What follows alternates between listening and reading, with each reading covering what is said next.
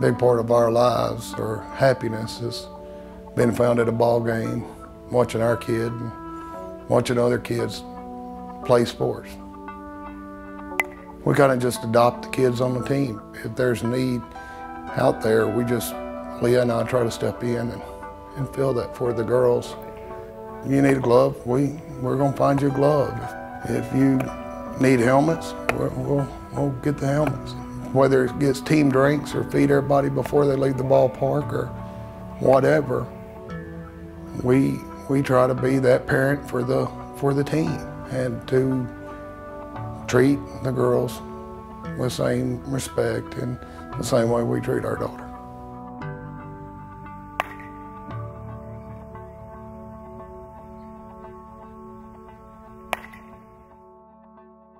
Scott Mayfield was born and raised in New Bern, Tennessee, but he lived for several years with his wife Leah and daughter Brooklyn on the Mississippi Gulf Coast until 2005, when Hurricane Katrina struck. Our plans were to drive towards West Tennessee, and as the storm went into Louisiana, turn around and come home. We didn't do a whole lot as far as packing. Leah grabbed a suitcase, change of clothes, and Brooklyn's pictures and her baby stuff. He came through that with everything that was important to him. Rather than losing everything, which he did, he lost the material possessions. His statement is, to this day, I came through it with everything that was important to me, my family. We were healthy and we were together.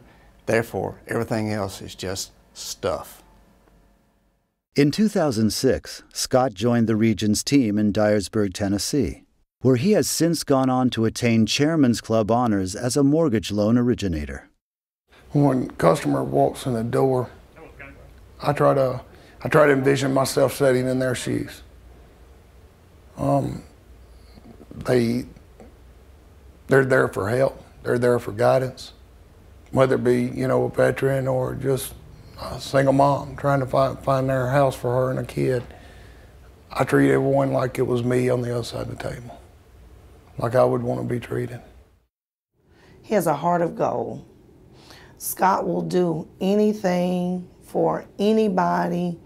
He's one of those people that whenever he sees a need, he just meets the need. He's not in it for the money, and he's not in it for the notoriety. He's in it for the service to his clients, for the betterment of his community, and he's just a guy with a big heart who wants more than just a paycheck out of a job. He's trying to give back in every way that he can. And at no time is Scott more passionate about his work than when he is able to help U.S. military veterans. Thank you for my freedom. Appreciate what you did. People that have served in the military, that have defended our country, is just something that's close to his heart. He's got a child, he's got a wife, and just knowing that there are people out there who put their lives on the line every day to grant us the privileges that we have is something that's just very respectful to him, and that he, at the end of the day, when they buy a house from him and they're saying thank you, he'll tell them, no, thank you for what you've done. That he just, he was just doing his job. They actually went above and beyond, and that's something that he really respects. One of the veterans that we had that was diagnosed with lung cancer due to him being in Vietnam, exposed to Agent Orange. Getting with Mr. Sky, was able to get his house refinanced, and over time, as his health deteriorated, Mr. John, which was the veteran's name, his wife was going to be left at home by herself, and Mr. John wanted to make sure that his wife wouldn't be homeless. Mr. Scott was able to assure Mr. John that when he died, because there was no doubt he was going to die in the hospital, that everything would be taken care of. It was fascinating about it is prior to Mr. John dying that weekend, with all his family there, his friends there, his pastor there, he told everybody else to get out of the room. He wants to talk to Mr. Scott. He wanted to leave this world in peace, knowing his wife would be taken care of. Those are the ones that are life-changing most of the time. And they're the ones that really touch your heart, really touch your heart.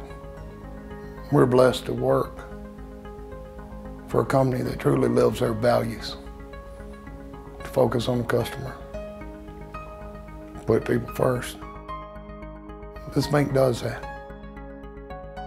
We're blessed to have the tools to really change lives, to really make a difference.